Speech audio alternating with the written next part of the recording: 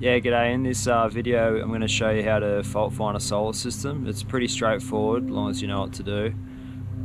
First thing I'm going to do is going to test the DC voltage, which is to the panels, and the next thing will be insulation resistance test to the panels, or of the panels, like checking for any earth faults.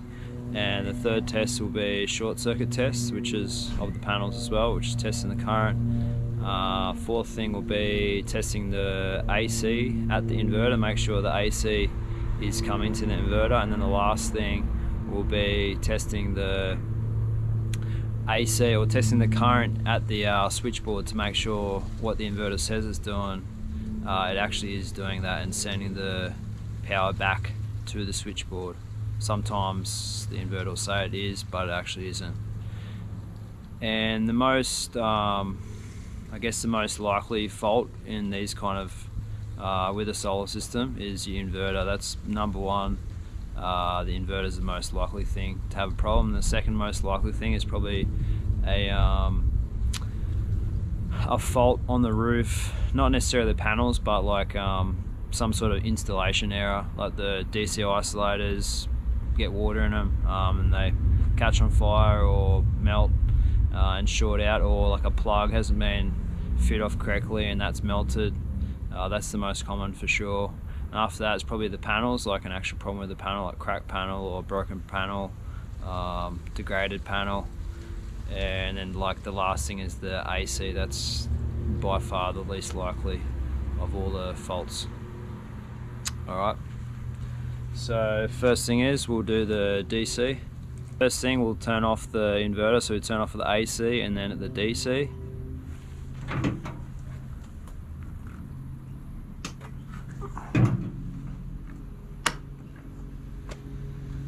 And now we're just going to pull out the plugs and give them a test.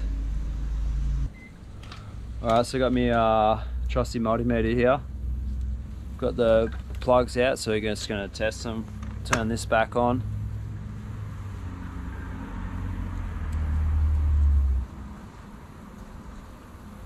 $300.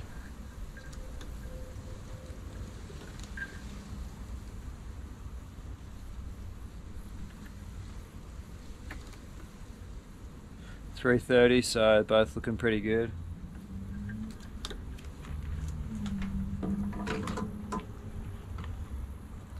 Next thing we'll do is the Omega test, insulation resistance. So I got it on 1000 volts.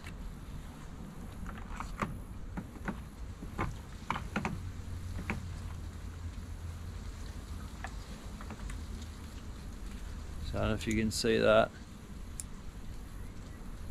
So what you do here is you put it between earth or any sort of metal part of the frame, because it'll be earth, and then you go between each different one, negative and positive.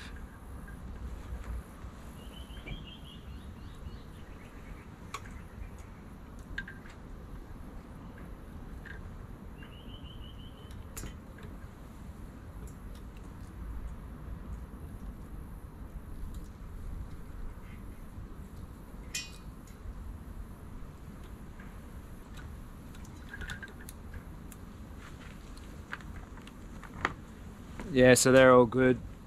If you get anything around 10 mega ohms or less, then the panel's probably no good, or there's a short somewhere between a panel.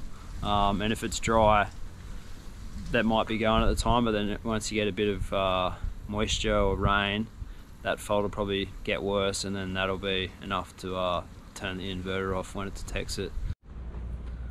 Also, if you don't have one of these megas, you can just use your just a normal multimeter, and you just put the prongs between the earth or the frame and between all those plugs, and if you get any sort of voltage, like anything over 10 volts I guess, but if there's some sort of fault, you'll probably get like 40, 60 volts, something like that, like a reasonable amount.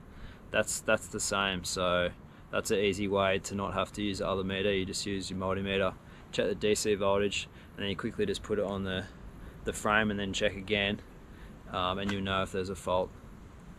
So the next thing now we'll do is a short circuit test. And I've just got my clamp meter here. So for this we definitely got to turn the isolator off, otherwise there'll be some big sparking going on when we try to plug them together.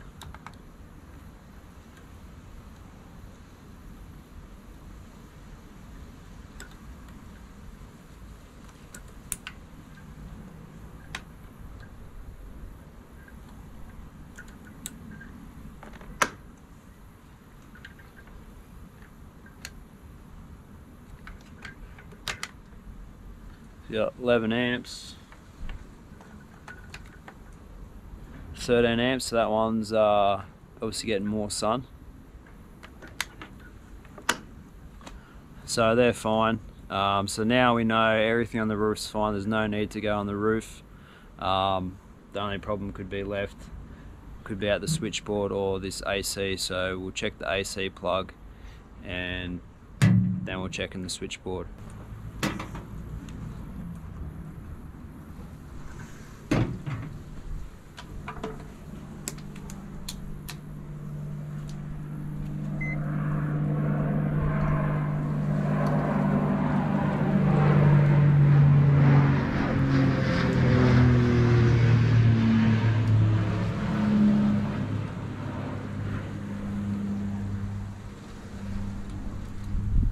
So plugs all good, voltage between active earth, active neutral, nothing between neutral earth.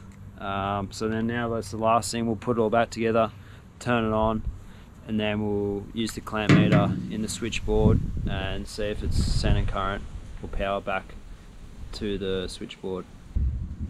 Alright, so I got my trusty clamp meter here, and I've opened up the switchboard and pulled the cable out a bit, so we're just going to put this through it and see how much current's doing. So at the moment it's 9.5 amps,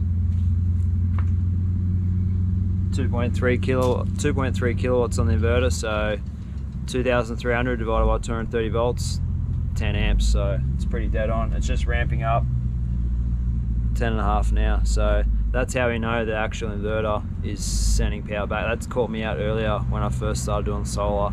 It all looked good, I thought there was no problems, but the inverter wasn't doing what it was saying. Yeah, so that's pretty much it. If you do those tests, you'll find the problem for sure. It's pretty straightforward, as you've just seen. Another thing, sometimes people think that there's something wrong with their solar, but it's just that their energy providers changed their plan, like they're feeding, the rate that they get for the power they sell to the grid goes down, or they put up the buying price and then suddenly they get this huge bill. I think it's the solar's not working, but it's just the actual energy provider. It's done them over. But yeah, if you're not sure, give us a call, we'll come check it out. Alright, have a good one.